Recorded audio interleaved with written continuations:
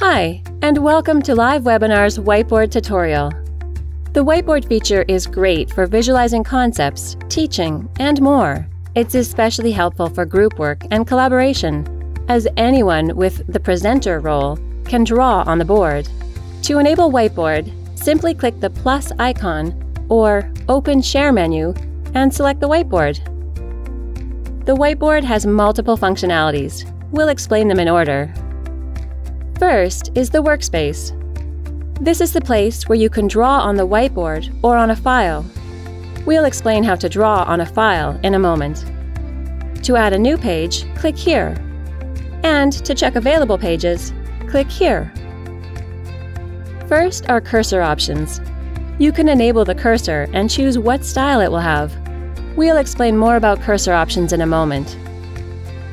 Next is the Drawing Tools menu, which lets you choose between different kinds of tools for drawing, creating shapes, adding text, and more. You can also pick a stroke or fill color, customize the thickness of the line you're drawing with, and adjust font size. Use the eraser to remove certain lines or shapes, or click Clear All to erase all the drawings you've made so far. You can also use this option to undo or redo your last action. You can also download or export the file that you're currently working on by selecting this option. To add a grid pattern to the work page, click here. Now we'll come back to cursor options. There are 3 different cursor styles to choose from. When enabled, this style makes the nickname or email of the person who's presenting on the whiteboard visible next to the cursor. The next style, Enable Trail, shows the movement of the cursor to the attendees, while the enabled Click Zone option makes the cursor bigger so the attendees can see where the presenter is clicking. Finally, you can enable the click sound feature to turn on a click sound for attendees.